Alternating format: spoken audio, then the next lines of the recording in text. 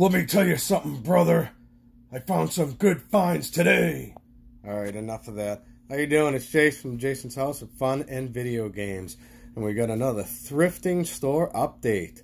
Not a huge haul today, but I was pretty excited for what I found, because typically I don't find these type of games anywhere in this one particular thrifting store that I go to.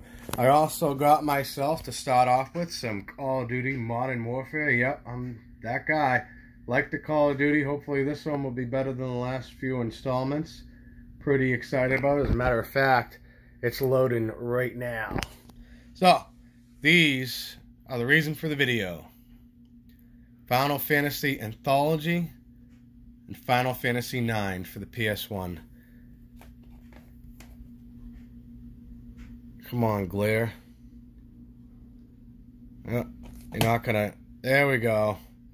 There we go. So, Final Fantasy Anthology came with Final Fantasy V and VI.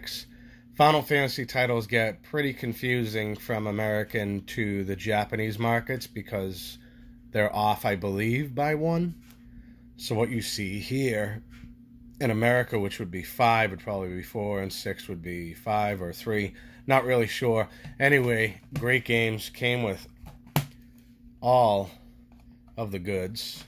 Full instruction manual. Not really any damage on the discs whatsoever. So, unfortunately for somebody else, they lost an awesome copy of Final Fantasy Anthology for PS1. For me, it's a good thing. Got a great deal. This one right here is a game I don't own, which is Final Fantasy IX. Now you're wondering, why am I going so bananas over Final Fantasy games? These are not easy to come by.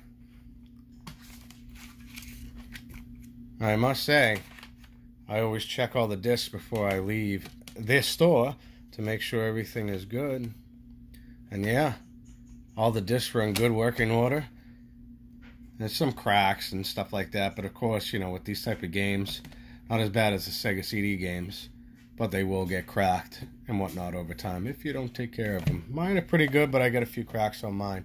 So, with that being said, not a bad day at the thrift. Only 2 games, but I think 2 games that were pretty worthwhile.